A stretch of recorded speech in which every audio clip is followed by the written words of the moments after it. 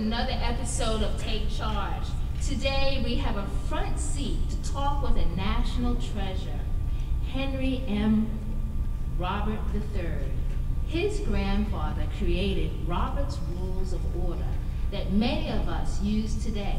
So sit back and listen to a fascinating walk through history with Henry M. Robert III. I am, again, Alfreda Robinson, the Associate Dean for Child Advocacy and the Co-Director of the Litigation Program at the George Washington University Law School.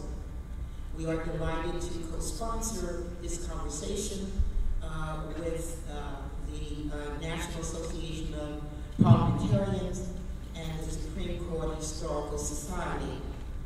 It is my pleasure to introduce Dean Morant.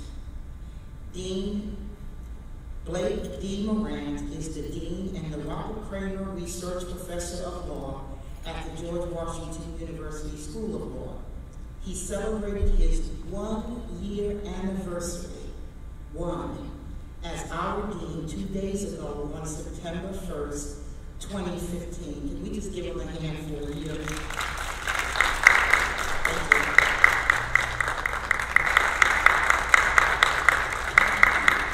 Thank you so much, Dean Robinson, and welcome, ladies and gentlemen, to the George Washington University Law School. It is indeed an honor and privilege for me and to represent the law school in saying that we are very pleased to host this event of the National Association of Parliamentarians to welcome Henry M. Robert III, PBS, C-SPAN, and also the Supreme Court Historical Society, which to this wonderful event. I want to tell you, as you've heard, as Dean of the Law School, I have to conduct many meetings, and also as President of the Association of American Law Schools, I will conduct a number of meetings both for our executive committee as well as for the House of Representatives.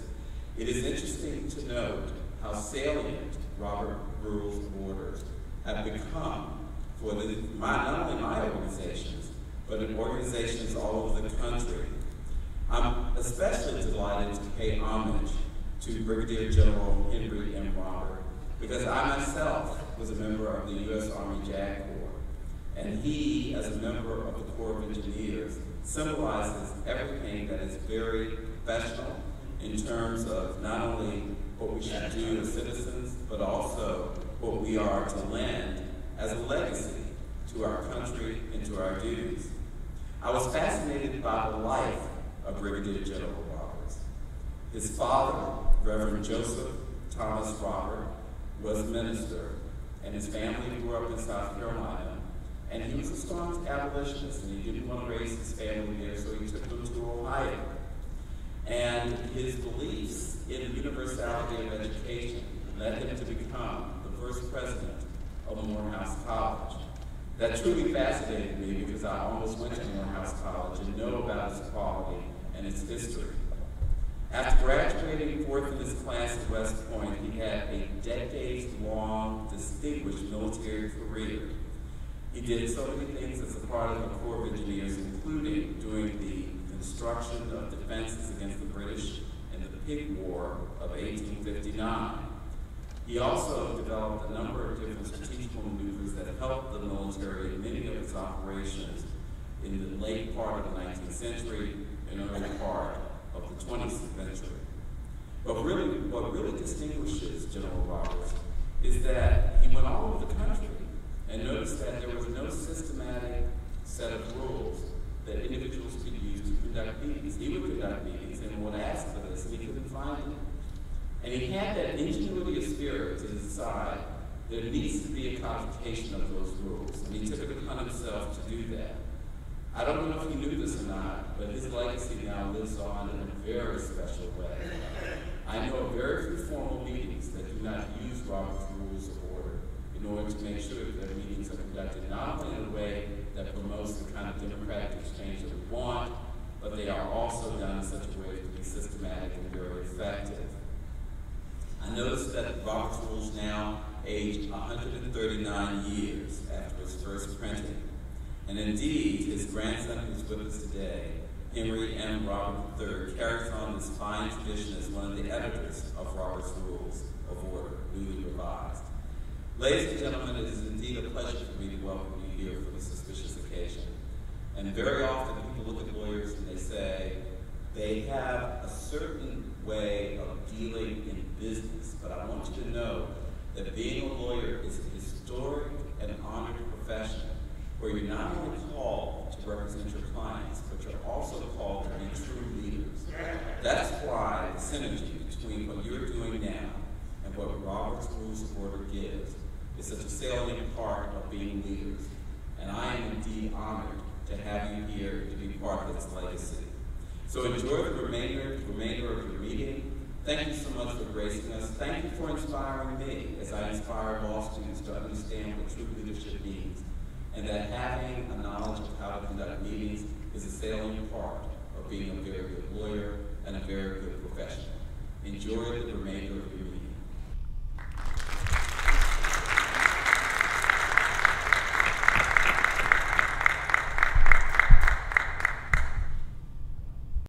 Many of you already know about Robert's Rules as well as Mr. Robert, and he is most notable because his grandfather, Brigadier General Henry M. Robert, created Robert's Rules of Order.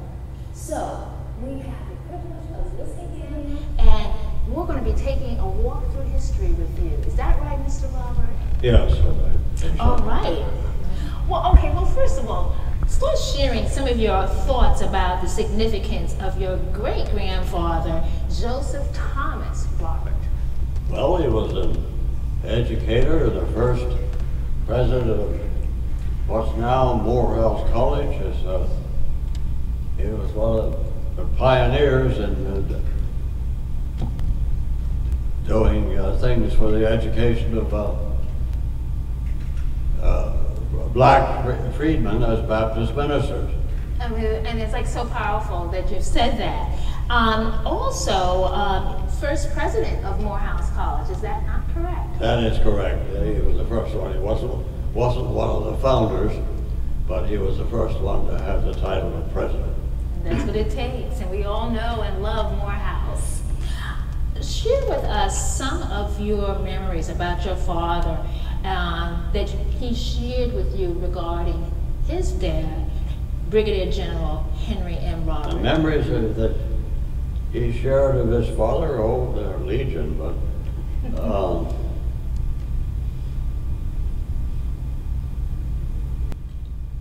how was he thought of? You know, when he spoke about him, was he, let's say, like an idol, or?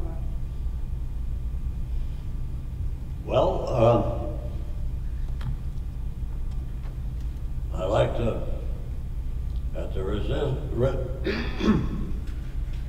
risk of exaggerating, I like to exaggerate. The truth is, all right, my father was his father's only son. He had 3 sisters. My grandfather had 1 son, my father, and 3 daughters. And they were, actually, they thought their grandfather was God, their father was God. And they did their best to impress that view on me. But wow. I would say my father, if I wanted to make a joke, I would say my father didn't suffer from such illusions. He just thought his father had divine inspiration. Wow. That's fascinating. So tell us a little bit about his career. Tell us about the career of your grandfather, Brigadier General Henry M. Robert. Well, he graduated from West Point in the class of 1857. He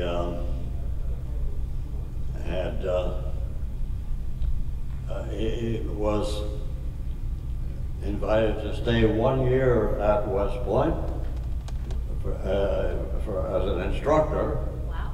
And then he was sent to the Northwest. When he was born in South Carolina, of course. Mm-hmm. And when the Civil War broke out, he had his struggle to decide which side of the North or the South he would go on. And he came back across the continent all the way over. He couldn't make up his mind. Mm-hmm. And he had his night of walking the floor all night, just like Robert E. Lee. Wow. But his decision was different.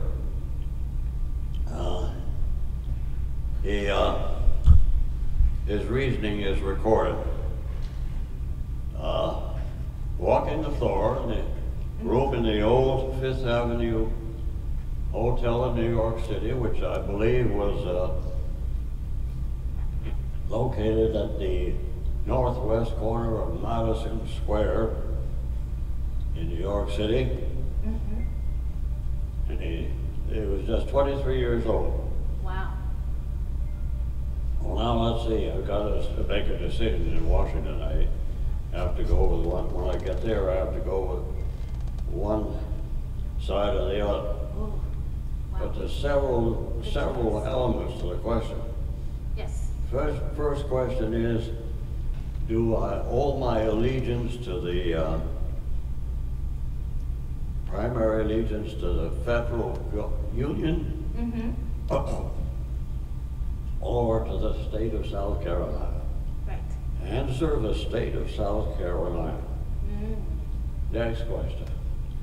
Is it my duty to follow the present leadership of the state of South Carolina, Mm-hmm. or to make my own judgment as to what is the best interest of the state of South Carolina and act accordingly?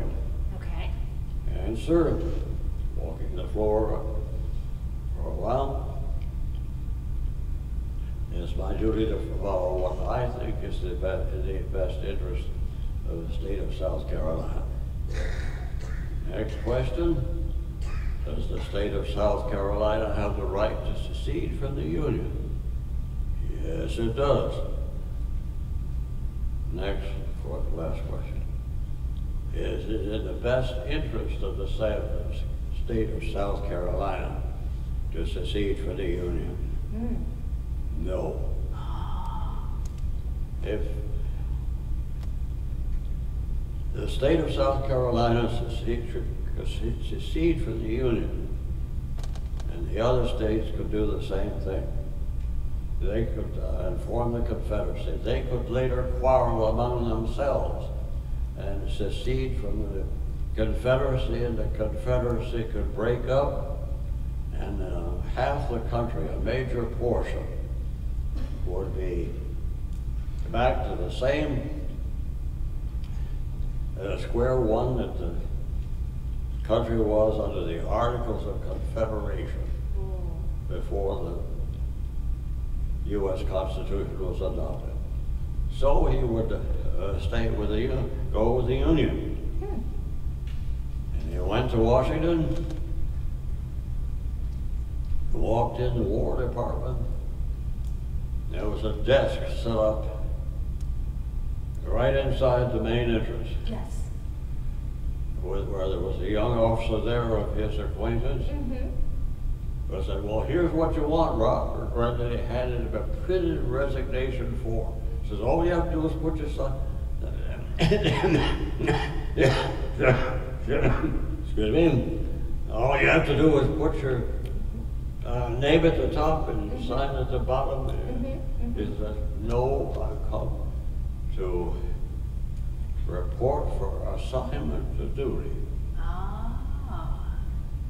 And the young officer at the desk was astounded and says, "Oh, what, you know, this is what you want, all your classmates are signing this."